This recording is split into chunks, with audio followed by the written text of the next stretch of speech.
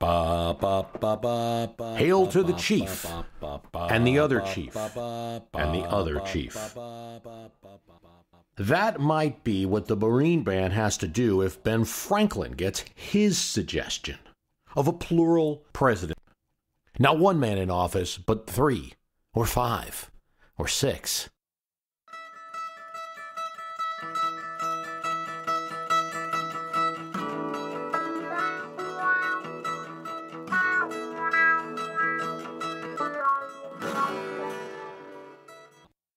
We still have an offer running.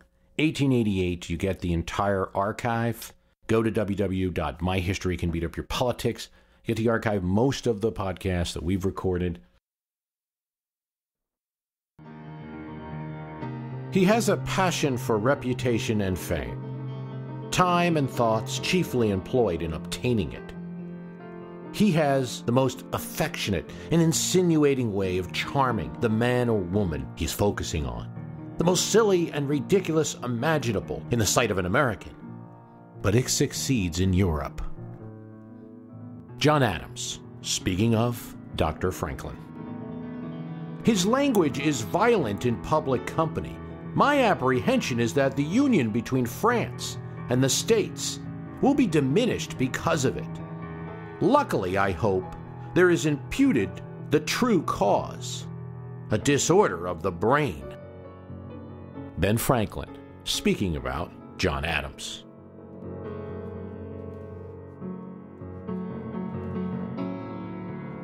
I suppose newspapers must be wrong when they say that Mr. Adams has taken up his abode with Dr. Franklin in Paris.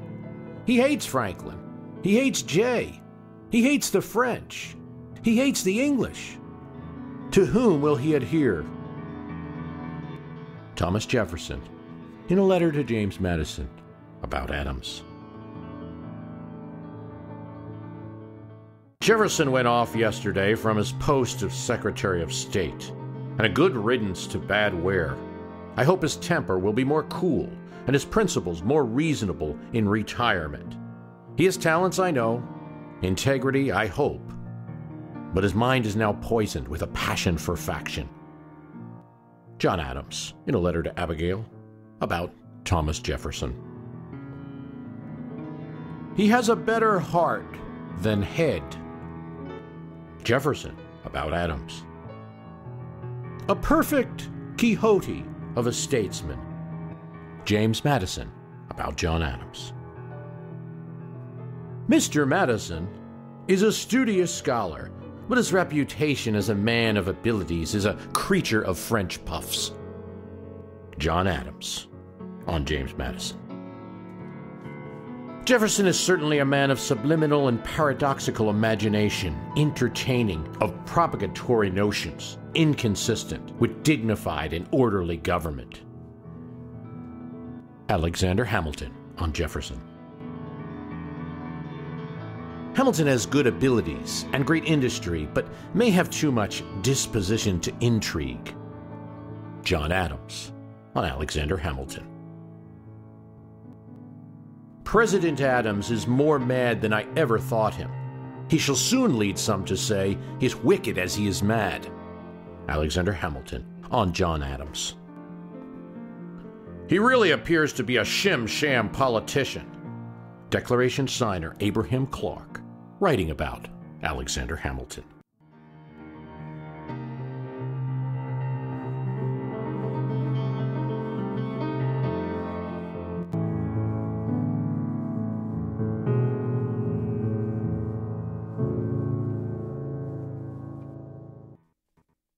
So there you have it. I think what we can see from all of this founder-to-founder trash talk is that there never really was a group of people who existed in early America who agreed on everything.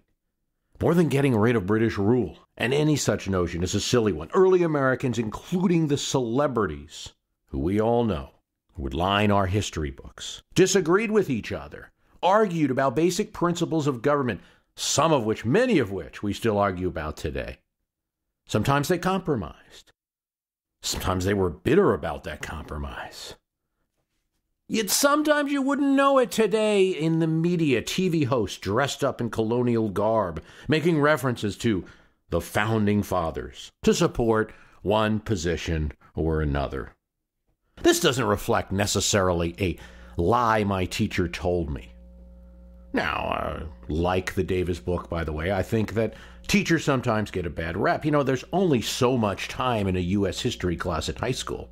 You do get taught about some of the conflicts in early America, Federalist, Republicans, the like. But it is up to adults to go beyond the learning of high school, which is shrunken for time constraints, and learn more, right? Let's not blame the teachers. When adults, particularly those adults who have TV programs, blogs, or newspaper columns, use simple and possibly incorrect assumptions, they should be called out. That's why I call this cast, and a few other casts that will follow it, Lies My Talking Head Told Me. I think there'll be 3 of them, 2 following this one. But the first one is that the Founding Fathers said this or that. Now, the first question to ask is, who is a Founding Father and who is not? And the other is, when did they say any one thing? Oh, come on now. We know the Founding Fathers, Washington, Jefferson, Franklin, Adams, Madison, right? Well, that is a small group, the ones that you hear about, the celebrities. And even they didn't agree. But you even need to go beyond this group to capture the real decisions made about the nation's founding, some of which still affect our laws and the way our politics work today. Only a handful of people were in both the Continental Congress that signed the Declaration of Independence and the Constitutional or Federal Convention that met in Philadelphia in 1787 to work out a document of government. Declaration signers can certainly be considered founders. Without their signature, where would we be? But they're an oft-forgotten bunch. And some, this is where it gets a little complex, like Richard Henry Lee of Virginia or Abraham Clark of New Jersey, opposed the Constitution, as did, at least initially, the very enthusiastic members of Congress from Rhode Island, who during the independence debates, no-brainer, supported independence, were completely absent. That state was completely absent from the constitutional discussion. Okay, Bruce, well, you might say, forget all this. When we say founders, let's just talk about those people who were in the Federal Convention because they made the form of government. The one that met in Independence Hall, 1787. Okay, you got 55 people, a few left early, a few didn't sign, a lot of different viewpoints inside that state house. Debates were kept secret, sentry guards at the door, which were locked. Windows were shut because, yes, there were people on those cobblestone streets outside, sometimes trying to get a little listen in to what might be said. We don't really know everything that's said. We have notes from James Madison and a few others. Elbridge Gerry, Edmund Randolph, George Mason, they sat through the convention, but they didn't sign the resulting document, so they disagreed with parts of it. Small states and large states would get into a tussle during the discussion, and the convention, Gunning Bedford of Delaware, threatens that his state might leave and join a foreign power. Ben Franklin calls for a minister to come and have a prayer. Hamilton is mostly outvoted by his anti-federal New York colleagues.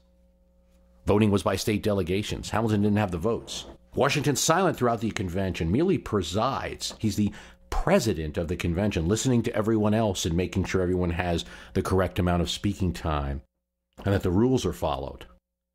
He only makes one small comment about the actual substance of the Constitution at the end. Jefferson and Adams, who no one would doubt are founders, right? They're out of the country and not present in this room, although through their letters and writings, they would have influence on others, and others influenced them as well. This convention, which met over several months in 1787 during the summer, gets locked between supporters of representation in government by population. So if you're a larger state, you're going to get more representation in the central government, so-called the Virginia Plan, and what's known as the New Jersey Plan, that of William Paterson.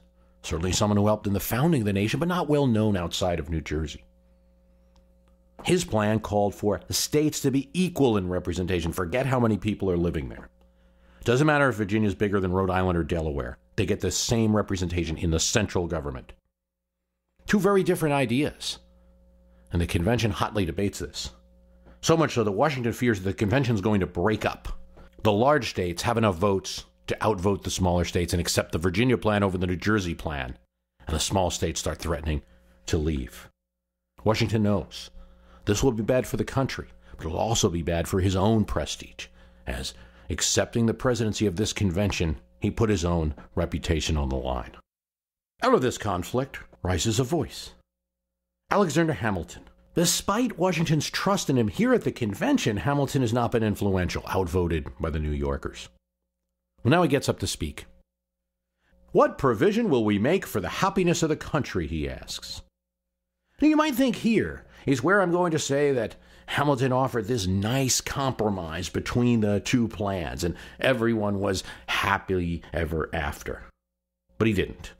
What Hamilton said in effect was, both these plans are lacking, New Jersey and Virginia plans. What you need, and I'm sure he kept his eye on the sentries at the door and to see that the windows were shut when he said it, what you really want is a system like Great Britain.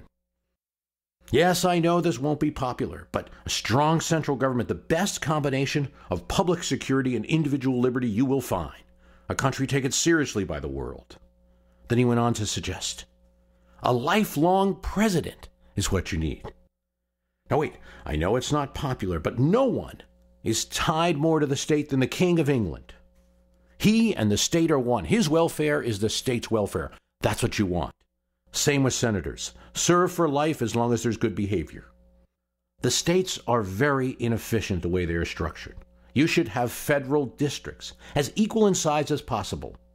Now, there could still be local units as long as their power was subordinate to the federal government, who would handle local issues. And if you keep the states, I think you want a negative, where the federal government can veto state laws. He spoke for nearly a day, and when finished, William Johnson of Connecticut recorded, he was praised by many, supported by none. But nor was Hamilton the only variant idea at the convention. Franklin had his suggestions too. Oh, this bicameral government that you have, House, Senate, it's a snake with two heads. Oh, and let's have the president and key officers work for no pay. I know some may think it's preposterous, but look at the sheriffs in England. They do well with no salary. The Quaker committeemen here in Pennsylvania, they get no salary as well. There's enough people of good merit and good stature who could volunteer for these positions to form a central government here. And the single president, it's dangerous. What if he dies? They hadn't yet thought up the vice president idea. And one person with all that power. No, Franklin said, there should be several presidents, like a council of presidents that together would hold the executive power. So you can see from this that you had some very different ideas just in that group of, call them framers, call them founders, convention delegates, meeting in Philadelphia in 1787. It is true that they ironed out the conflict between the large and small states, with the House reflecting the population and the Senate reflecting the states. Roger Sherman, somebody who you have to count as one of these founders if you're going to speak that way, but not as well known, was critical to the debate.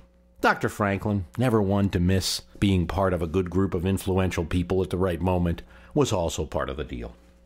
An agreement that at the end of the convention, when everybody broke off and went to the city tavern for a light supper, going back to their states to now sell this document, not everyone was happy with what they did, but there was enough agreement. Just an issue then with limiting this group of what you call founders, if you will, to just the people who were at the convention. The problem is the document that they signed was not complete. There's something missing there.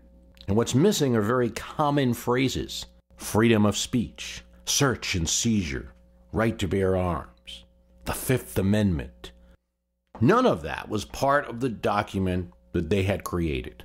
If they were founders at all, their founding was incomplete. Indeed, so much relied upon a group of 174 men, mostly different men from those that had been in Philadelphia, who were packed into an Academy Hall in Williamsburg, Virginia, the State House being under construction in June of 1788. 8 months after the delegates of the convention had left in Philadelphia. Now, the Virginia Ratifying Convention meets.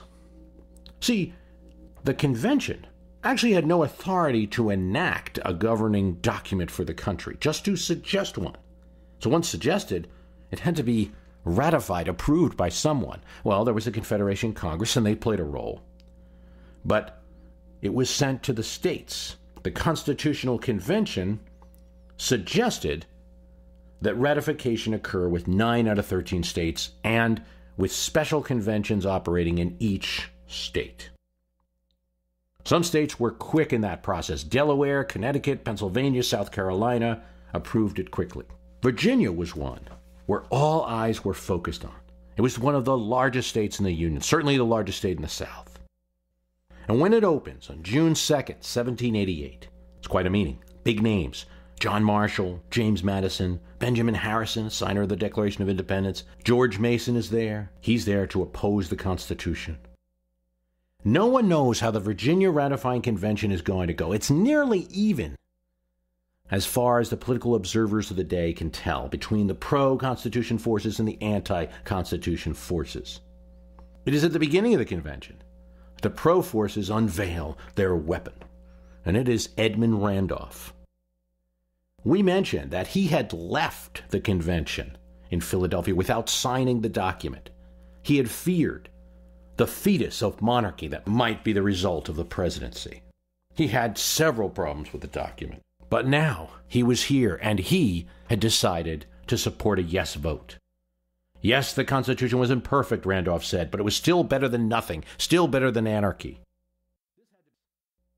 But Randolph and the others ran into a brick wall right from the start, in the form of the best orator in the state of Virginia, the tavern keeper and the self-educated lawyer, Patrick Henry, who had risked treason back in the 1760s by urging liberty or death.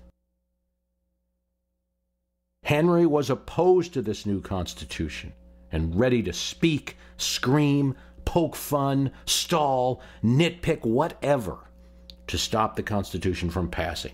His imagery was clear. The ratification of the Constitution would bring tyranny and oppression for sure. As John Marshall said, while Madison could convince, Henry could persuade. Though the convention, for instance, had adopted a rule that they would consider each of the provisions of the Constitution in a methodical fashion, Henry refused to play that game.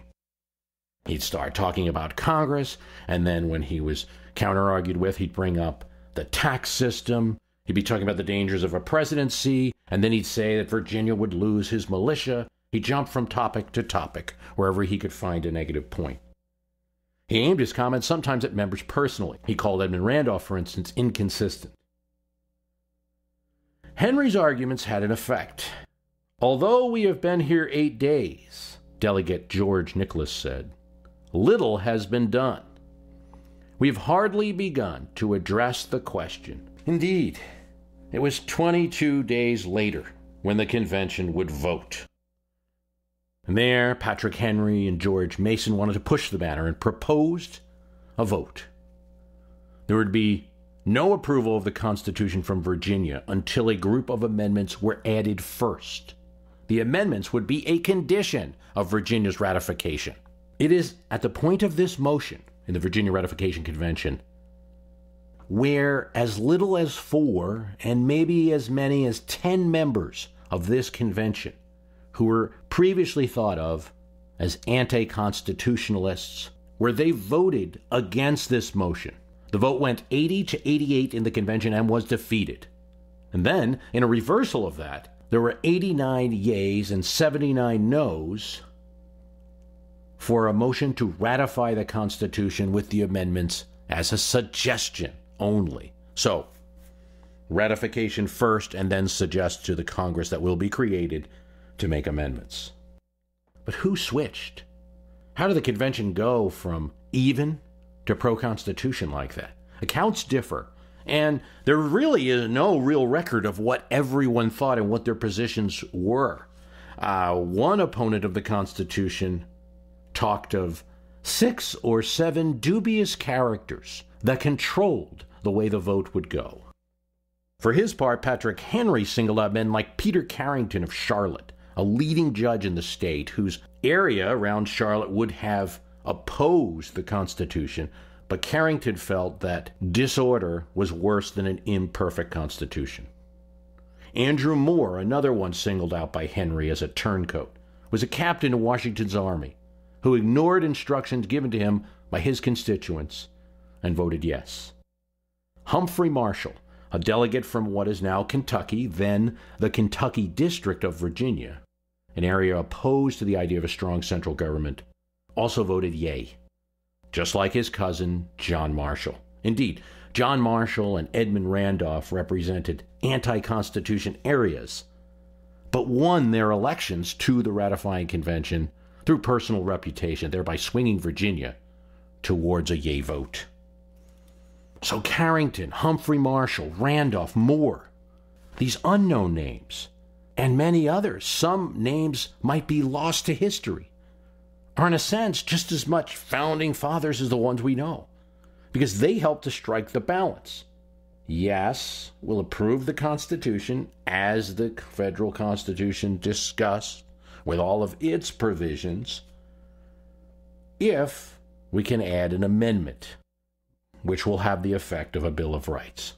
Virginia's ratification was extremely important, of course, and its vote was a mandate, but it still would have been a very odd-looking country, with a union in the North and South, with Massachusetts and South Carolina aligned along with Virginia, but then to have the free state of New York in the middle, because at this time, June 1788, even though in the city of New York and the mechanics and merchants and tradespeople there really liked the idea of a strong central government, the city of New York was pro-Constitution. The rest of the state was largely not. The governor was against it. Majority of delegates going to the convention, which would be held in Poughkeepsie, starting the same time as this Virginia convention is going on, would be opposed to the Constitution.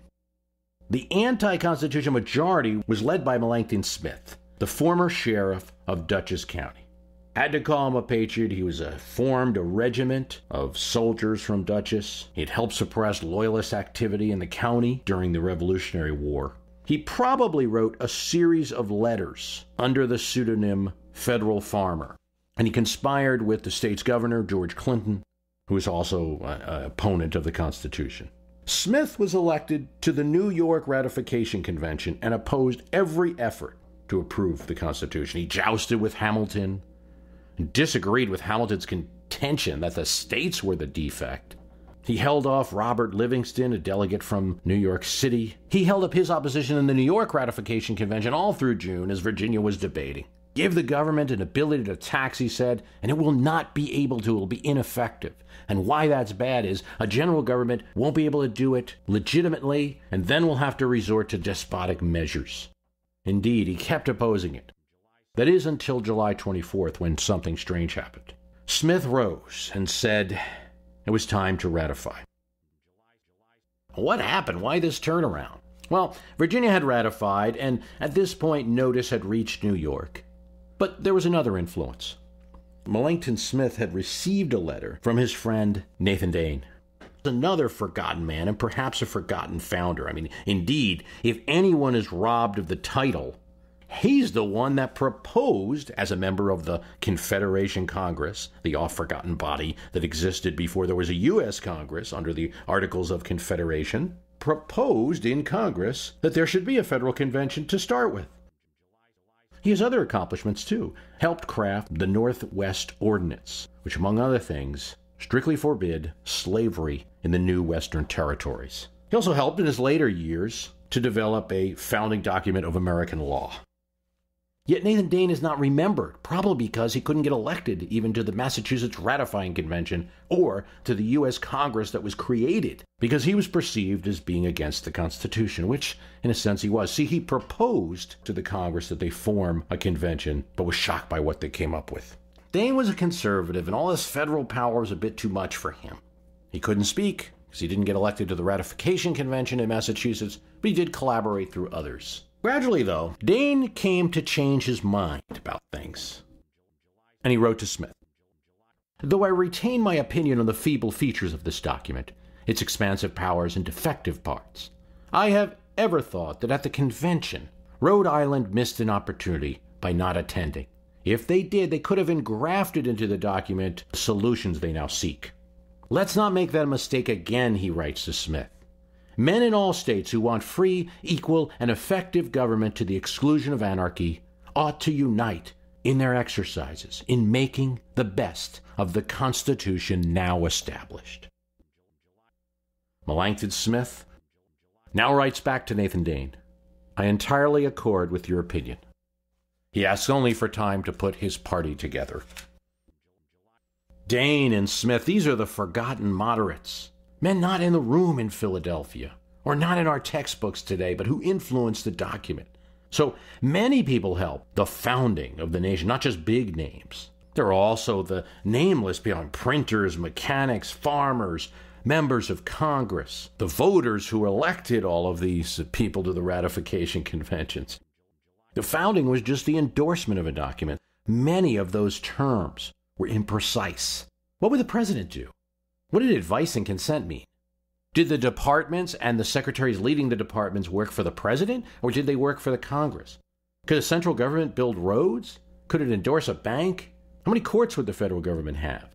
Should we have a navy? All of these questions. You can't look to any one group of founders in a room. All of these questions were decided as the result of presidential acts by the first few presidents, acts by the first few Congresses, and interpretations by the early Supreme Courts. That's an important point. Because in the drafting, as we mentioned, you had Hamilton outvoted, Washington silent, Marshall a mere delegate at the Virginia ratifying convention. So if you limited things to that, to the actual founding of drafting and of documents, that's not where these people had influence. In the early years, Washington would make his impact as the first president, along with Hamilton. Hamilton as Treasury Secretary would create a bank, create the type of finance system the country would have, sponsor industrial projects. Hamilton and Washington would work together to see that a federal excise tax was enforced. Marshall, as the Chief Justice of the United States, would really carve out a role for the Supreme Court that not many convention delegates had exactly imagined, and would interpret laws in a way that defined the government that we have now. But you have to look at all of these people. If you start doing the addition on this, I'll make this point. There are more people that could be considered founders than would fit in any edifice that existed in early America. And I'm fairly certain about that. And I'm counting places in it. Carpenter's Hall, the Pennsylvania State House we now know as Independence Hall. The Indian Queen Tavern was pretty big, but not big enough. When you start counting ratification conventions, you're talking about, in many cases, more than 100 people in each state. You're talking about significant printers and writers, both for and against the Constitution. You're talking about mechanics who marched. You're talking about all the early presidents, early Supreme Court justices, early members of Congress, the members of the Confederation Congress that accepted the letter from the convention and passed it on to the states. There was some debate over that, too. You're talking about a couple thousand people at least. How can anyone today in 2014 say they agreed on anything? Especially even when you break them into smaller groups, they don't agree. Now, one might say, this is all well and good what you're saying, but there had to be some agreement. And yeah, I do think it's not a complete mess. I mean, I do think there's some general themes that early Americans did agree on, but they're pretty general and hard to apply to today. I mean, all believed in republican government, right? No sovereign. They might disagree on what point the people came in and made the decision. You know, for Hamilton, it was just in that one body, the House of Representatives, electing people every 3 years, or whenever a president died or had to be replaced due to bad behavior, same with senators. But the people, even Hamilton's uber or ultra-federalist view, the people were sovereign. Generally, and Hamilton is really an exception here, but as we said, as his views were not accepted at the time, there was a belief in that you needed both states and a central government, though which one was larger was just as much a debate then as it is today. But before we go too far with that, here's another important point to make. Even among opponents of the Constitution, or a majority of opponents of the Constitution, you see this in the writing of many of them, even if some not imagine that there would be a president of the United States coming out of that convention, that there would be a Congress with all sorts of powers, it's fair to say a majority agreed that they wanted a stronger central government than what they had under the Articles of Confederation after the Revolutionary War. That they wanted a Congress that wouldn't get bogged down having to have a unanimous vote for everything. None of these general tenets that I've outlined are enough to satisfy most uses of the term Founding Fathers in today's media. Rather than a Founding Fathers, there was a founding people. A people with disagreements, a public discourse just like the one that we have today. A discussion vivid, of considerable complexity, people with desires and motives that even in their own thinking they couldn't always make whole, that wanted things that might be contradictory. They were a living people as we are living people today.